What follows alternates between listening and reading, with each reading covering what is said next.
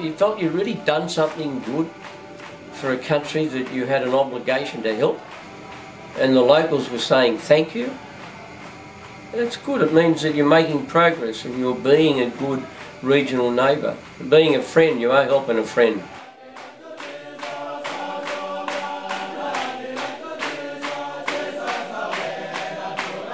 Point guns to my head and back and all this. Keke and Kawa used the system of using family to kill family. Dad had a 22 shotguns. Everyone that was being attacked knows who actually attacked them. Yeah? It's not a hidden story. They're using arms. I'll use arms too. If Keke ordered somebody to murder somebody, and it was his brother, the person did it. And I said, okay, I'll take revenge.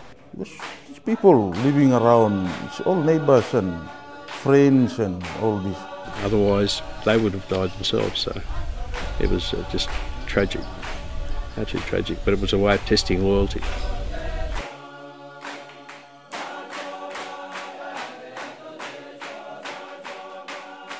When you think you might have a failed state, then you allow your mind to roam at large as to what the consequences will be.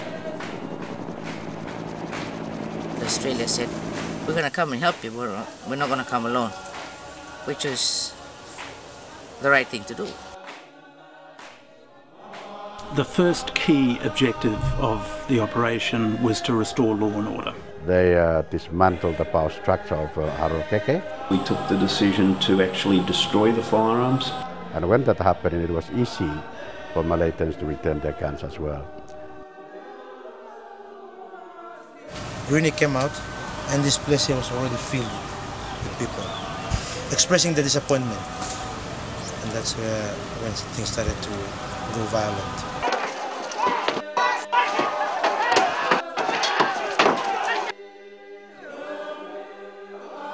We've come a long way in a very short period of time, which is also worrying too. We're only human. Did we really forgive? Did we really put it away? That's the question we need to ask ourselves now. I've decided to leave the past behind.